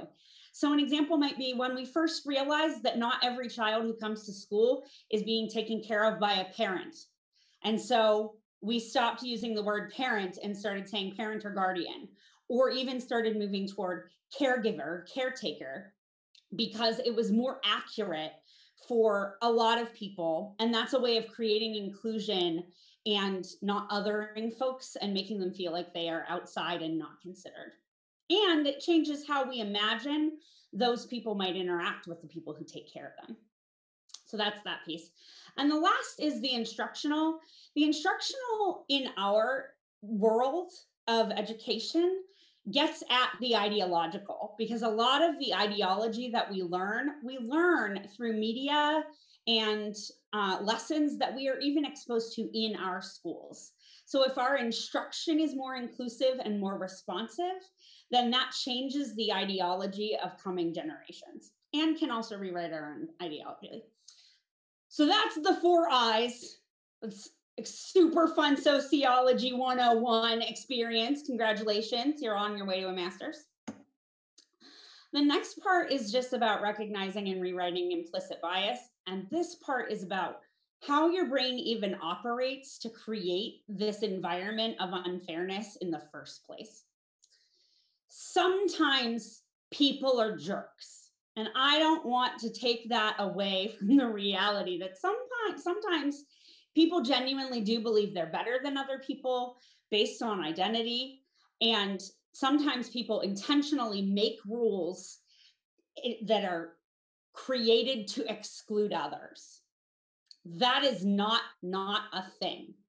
But it is also not the only way that we create inequity among ourselves. We often create inequity by putting things out into the world that come from our implicit biases and aren't really examined, but don't mean that we're a bad person. And oftentimes are even things that are counter to what we consciously believe and try for. So I first want to give you an example of how that operates. So take just a moment and you can respond in the chat. If I told you to sort cards in a deck by hearts and diamonds and clubs and spades, and then I told you to sort them by clubs and hearts and diamonds and spades, which would go faster? The first set or the second set? And you can respond in the chat.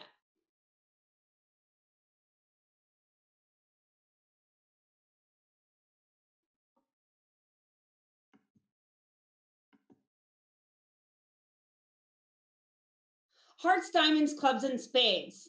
Yes, the first set. And why? Why would the first set go faster? Color. Perfect. So that is what you want to understand about your brain. Your brain is designed to not have to think about as much stuff cognitively as it doesn't need to, because there's too much information in the world to process. And so your brain is excellent at creating fast ways to get through decisions and tasks. So often what it will do is it will recognize rules and patterns that otherwise you might not intentionally put into place to try to do things faster. Your brain will do it for you. So here's an example where your brain is automatically going to sort based on color, and that's going to be faster than trying to sort based on the actual shape. And you can see that borne out when the color element is taken away as a possibility. And so you're forced to do it based on shape, and all of a sudden the process slows down a lot. That is a process that's called associations. And your brain links things together. And the more closely it associates things, the faster it can move. And so it learns over time to associate in such a way that you actually aren't even conscious of it. And I'll get at what that means here in a moment. But what I want you to understand is that without associations, your brain takes longer to do things, and thus it automatically is going to make those associations to speed things up, which means that one of the things that's key to how we can start to undo some of the damage is to slow things back down again, to take things apart that ordinarily we might do automatically or without a lot of critical thought.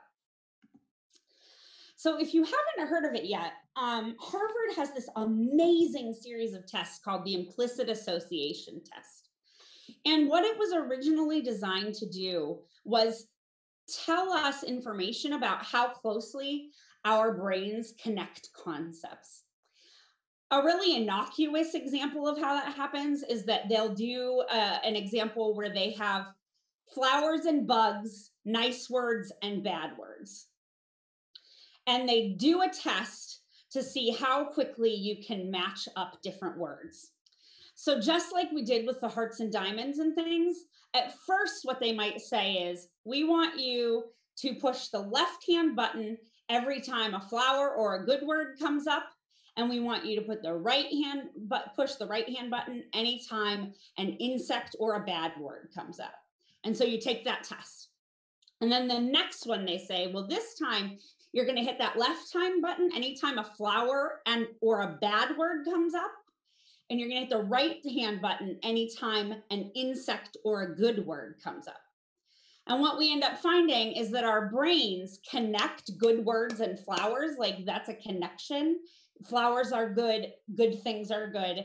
And so that goes a lot faster than when we're trying to put them together based on not having that rule available to us. And a lot of folks are not sitting there thinking intentionally, bugs are bad and bad words are bad, and so they are similar, right? Nobody spends their time thinking that way. So that's a way to understand with examples that are kind of not socially charged, how your brain operates that way. But it also ends up translating to how we deal with one another. So another example that they do in the test is they show you photos of different types of people, and they're usually sketches so that they're not of a particularly like a distinct person, but more of an imagined person, and showing these images of people who have all kinds of different physical traits. They do all of those images in similar ways that they do flowers and good things. So they might say, we want you to associate words that mean weakness and images of women, or words that mean strength and images of men. And then the next test might be, now we want you to match, do that same button push with words that mean strength and images of women, or over here, words that mean weaknesses and images of men.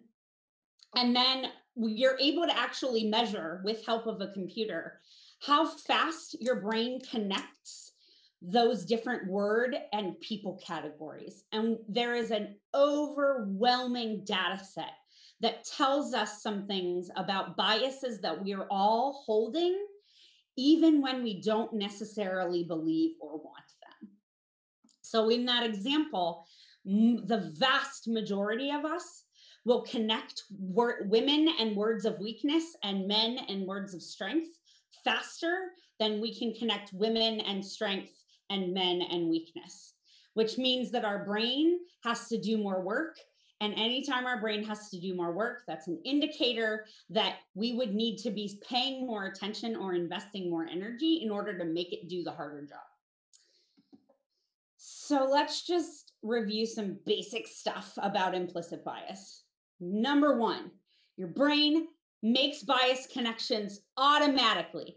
You don't turn it on. You don't make it a manual decision on your own. They happen without any kind of switch that you flip of your own. they happen involuntarily. So you are not choosing to make the connection. As a matter of fact, they're normally not even conscious. So a lot of connections that your brain is making and ways that it's creating decisions happen without your awareness or intentional control at all. Like there are factors that your brain is weighing that you are not cognating about.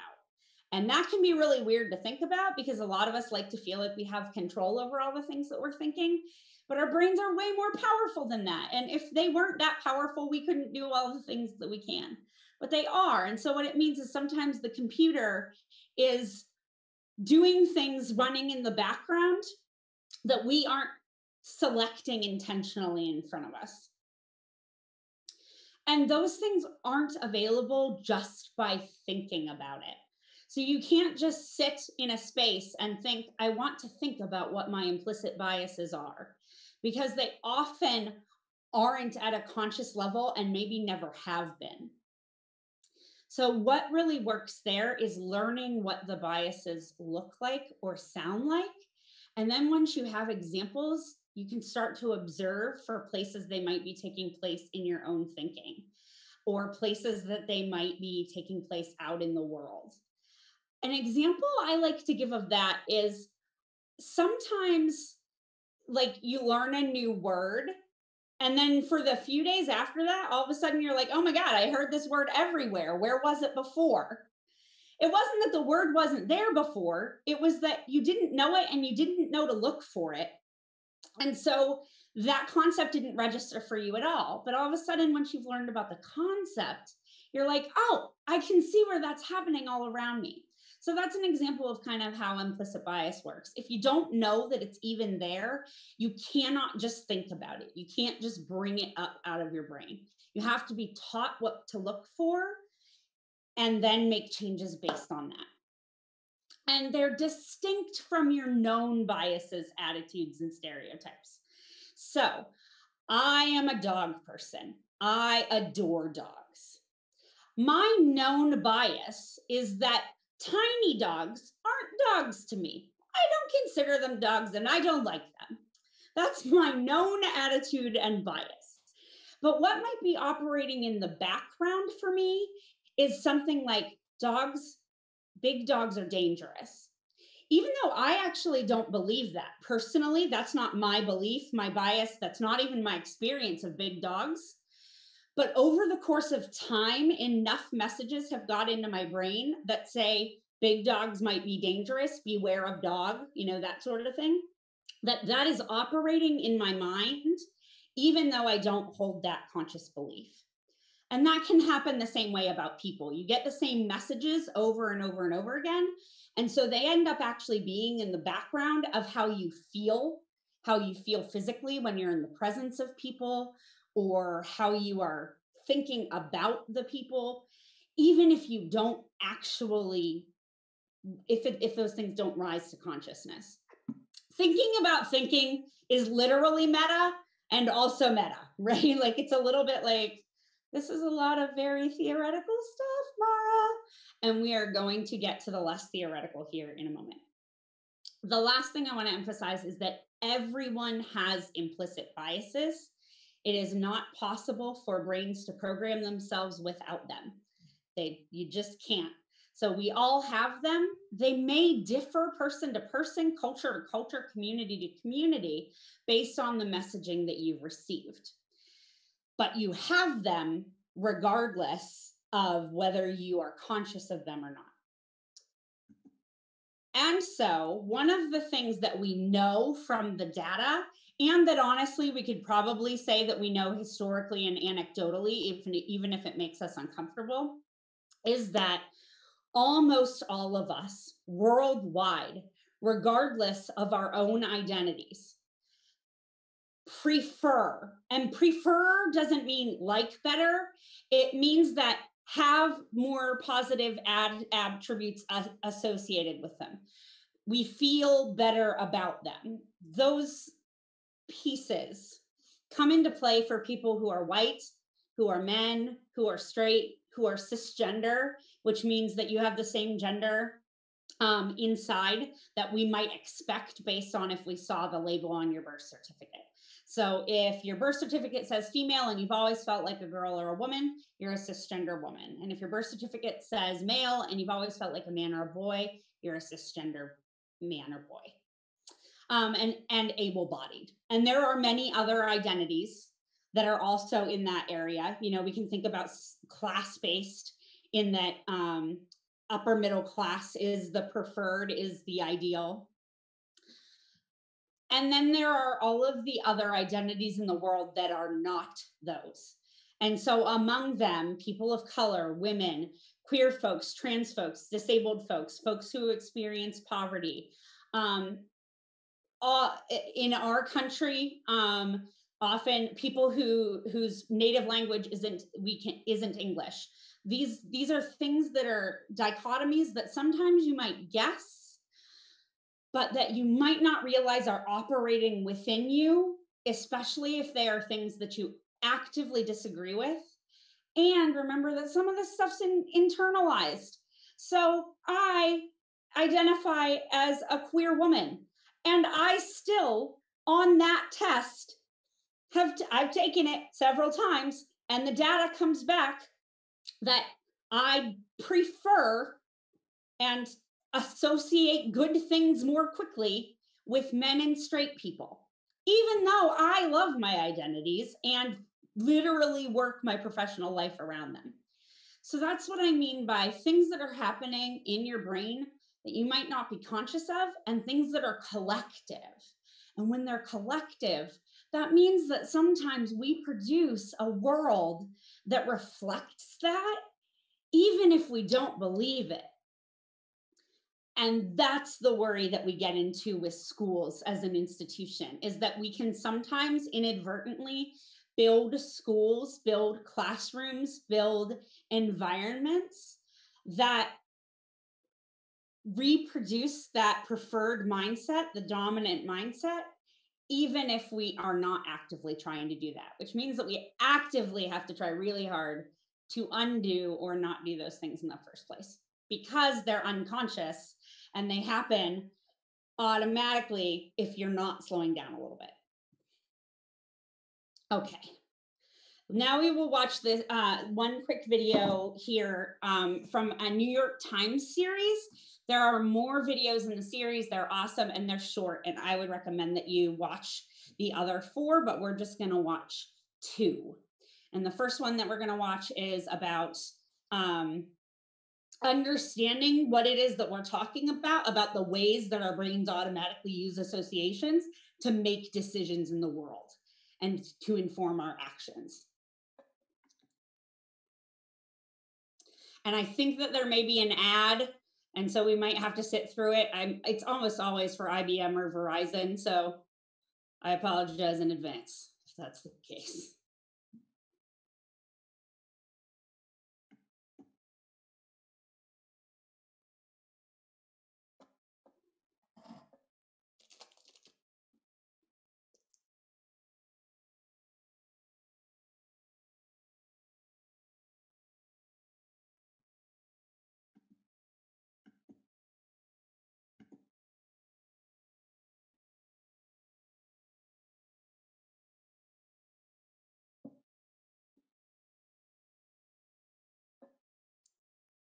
All right, I'm not going to sit out here all day and wait. Let's look at how to measure bias in ourselves and in others. Here's Dolly Chug from NYU.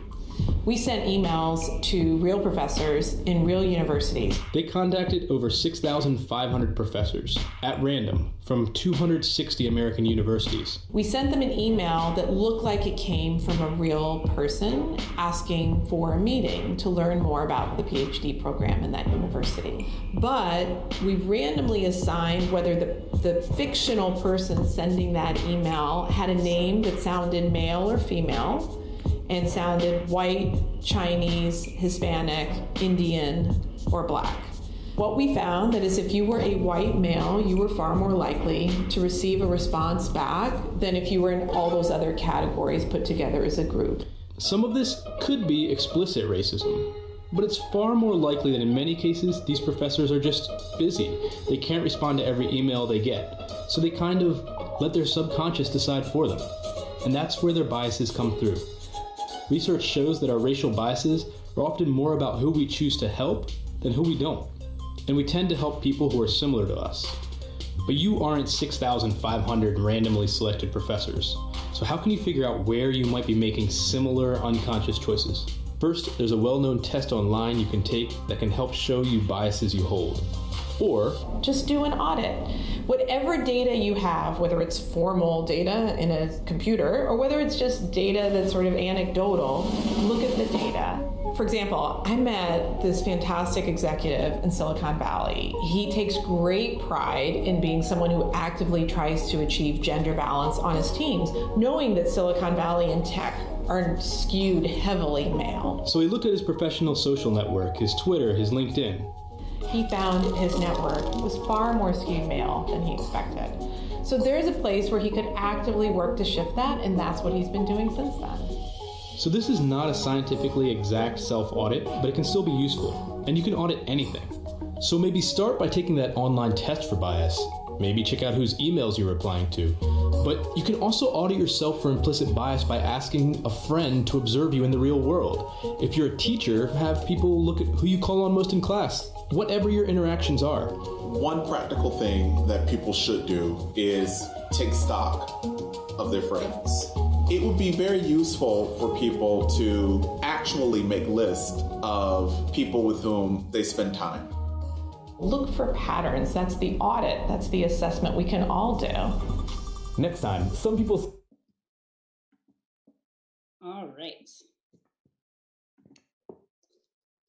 The next video in that series is about like hanging out with people and getting to know them personally, and that being a way to take apart biases. That is a really good idea. I just want to, like, since the end of that video seems to imply that maybe we can fix everything by just like having a bunch of random checkbox friends, that is not going to help. And no one will like it if you walk up to them and you're like, hey, I want to hang out with you so that I can have a Latino friend so that I can like Latino people differently. No one wants that. So that implication is there in the end of that video, and there's a whole video to address that. But since we are not watching it, the idea is the exposure to more different kinds of people makes you have a more complex understanding of lots of different kinds of people. And that being said, those interactions should still be genuine. A little last piece here, it can also be true that you feel a little bit of resistance, and even if you don't, that other people that we may work with on committees as we try to make decisions to shift things may feel like, no, I don't make these decisions. This is not something that I do personally. And it's important for us to recognize that some people may not be in a place yet to realize that biases are operating in place implicitly, but we can reinforce with them that these things aren't intentional. It doesn't make you a bad person. It makes you a human with a brain. And if you're a human without a brain, you can't exist. So humans with brains have biases, and that's okay as long as we examine and correct for them. So that's where this idea of slow down comes from.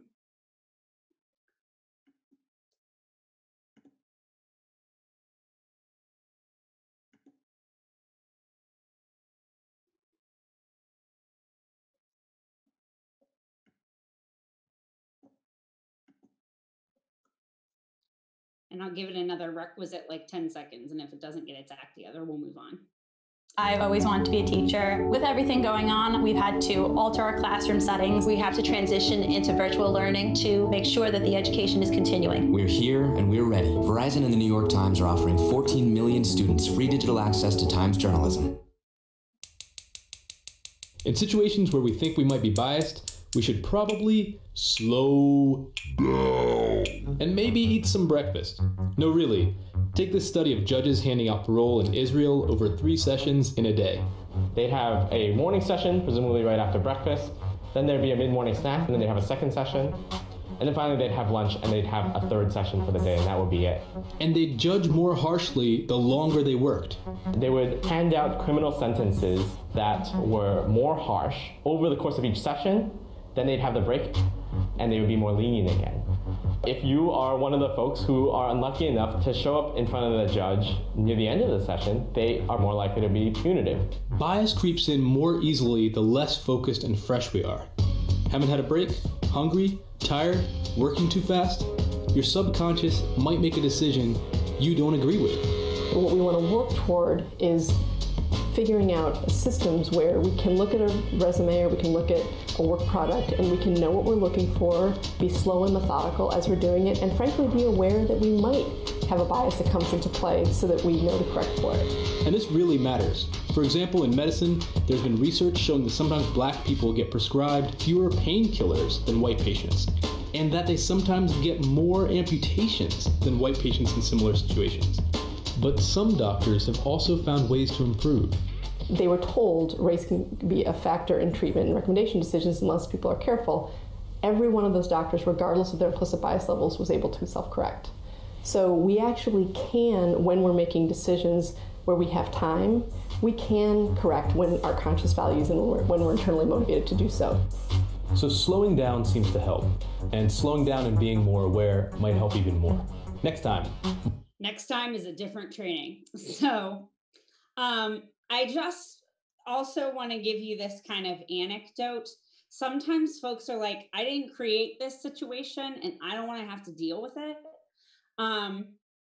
But we all live in the world that we create. And if we don't want to live in a mess, then we have to clean it up regardless of whether it was our mess to begin with. And that means we didn't write all of the policies that have ever been in a handbook. We didn't write all of the curricula that have ever existed. We didn't make all of the laws, but we do live under whatever exists currently. And so it's our job to make whatever changes and do whatever observation needs to be done now. Last piece here, diversity, equity, and inclusion are words that we toss around a lot, so I want to create some clarity around. First of all, diversity is a simple fact. It exists, it's real, period. There are differences among us. Equity is a question of how's the deck stacked. When we look at how we treat different people and how different people experience the world, what different experiences are they having and what's causing them? And then the inclusion piece is the action orientation. How do we act in response to knowing that we are different and knowing that often those differences are treated inequitably? How do we create an environment that corrects for that? Understanding that because of our implicit biases, unless we consciously include and bring people into the process and expand who fits, we will unconsciously exclude folks. So I'll start with just diversity. These are pictures that I pulled from our websites. They are pictures of our kids right now as they exist in our newsletters. There is diversity of all kinds in every one of these pictures. There are youth who have abilities and disabilities. There are youth who have different genders, youth who have different family structures, youth who come from a lot of means or way less means, youth who have different ethnic backgrounds and different skin colors, and they're in school with us right now. So diversity is there, period. So this thing about like, well, what do we do about diversity? Diversity already exists. There's already differences in humans. So we don't have to have a conversation about like, how do we diversity? Because it's there. Now we can ask questions about when we see a lack of diversity or a small amount of diversity, what in the equitable area might have been going on that created a skewed system. But diversity in and of itself exists. And we sometimes create policies, procedures, and environments that take away from serving all of the diversity that we have, and then we can sometimes put things back into place that better serve the differences amongst all of us.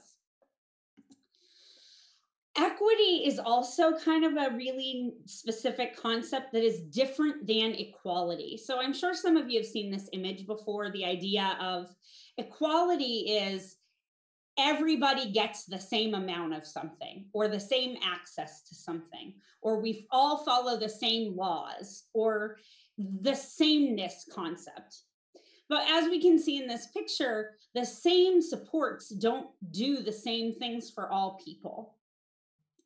So an example in our classroom might be, if you pick a teaching method and you teach it to every kid, that's equal. Everybody is getting the same information the same way. Equity would be about the fact that we actually know that there are differences amongst learners. So that means that in order for them all to get the education that we value, we might have to deliver it differently to different kinds of kids in order to get the product that we want. This justice concept at the end gets at the fact that sometimes we put a structure in place that is the problem in the first place. And so putting new rules or new structures into place to try and overcome the barrier can sometimes be mitigated by removing the barrier in the first place. So that can be something for us to look at too. If we're running into a situation where, wow, everybody seems to have different access or people being treated differently, is there some kind of barrier that is creating that environment that we could remove, and then we don't have to do, equity follows naturally? Something to think about. And finally, the inclusion piece is how we choose to go about creating new environments that work for everyone. So on this kind of sheet in front of you, there are different ways that we do that. One thing that we can do is we can just exclude people, right? You could just say, all of the people who do things the exact same way and think the exact same way and operate the same way, we serve them, and everyone else exists, but we don't serve them. Segregation is a concept of everybody needs to be served, but maybe we'll make a special place or a special time to do that. So an example I've given in sex ed classes is sometimes what we do is we say, oh, okay, we'll, if you want to learn about genders and sexualities that aren't straight and cisgender, you can do that in our other sexes and genders class that you can take after school. That would be an example of segregation, where we make information available, but we say you have to go somewhere else to get it. Integration might look like, okay, in our sex ed lessons over the course of the year, in our health lessons over the course of the year, we are going to talk about the differences for youth of color, or for youth who have disabilities, or for youth who are LGBTQ plus identified. But we're gonna do it on LGBTQ plus day, or during Black History Month, right? That's the idea of like, yeah, we're all gonna do it, but it's gonna happen in a way that's kind of like a separate within the whole. And then the way we get to integration is where we start imagining all of the needs all of the time, or at least more of the needs most of the time. And so the sex ed example might be, in every single lesson, we mention how these things maybe apply differently to folks with different identities or different bodies. And in other areas, that can be like, imagine a library. You could have a section of the library that has books on a particular topic, or you can have books on that topic that are with other books that are related to other things. An example there might be, for a long, long time, in a library like Dewey Decimal Systems, there were only 2 categories for putting books by and about Black people. And one of them was basically like slavery, and one of them was like civil rightsy. And that was it. And so you ended up with books by Black scientists on chemistry that ended up in like the civil rights section, where no one looking for chemistry would ever go to look for that book. And so inclusion starts to look like, where are we putting all of the people in all of the relevant places all the time?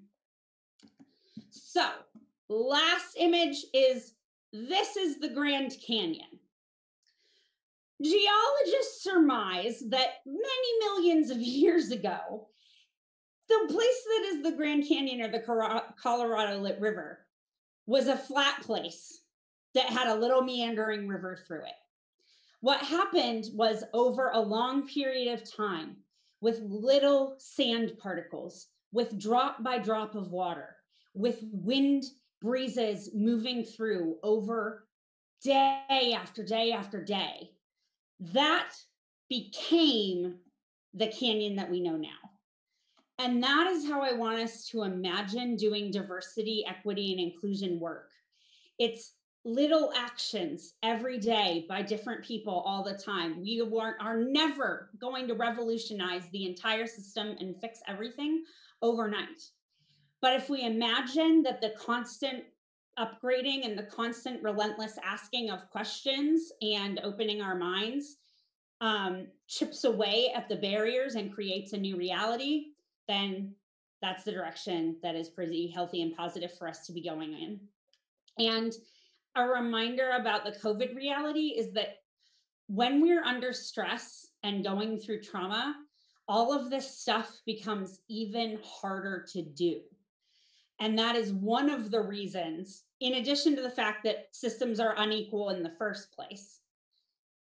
Systems are unequal, and then in this time, we're thinking even less about equitability because we're just in panic mode. So as we make solutions in the coming couple years, it'll be good to keep reorienting ourselves to the fact that this work still needs to be done and is less likely to be done effectively if we are rushing or making fast decisions, or if we are in panic mode. That's it for me. And I did not keep it to 40 minutes, but I kept it as short as I could. Yeah, no, thanks, Mara. That was super helpful and super informative, and I'm excited to get more sessions. Any questions for Mara, and then we can move into executive session? Questions or comments? That was excellent. Thank you so much for doing that. Yes. That was really great. You're such an engaging presenter. You definitely are in the right place. You should see me when we're not on Zoom. Thank you so much. That was great. Yeah, no, it was fantastic. All right, Mara, make me the host again. Working on it. And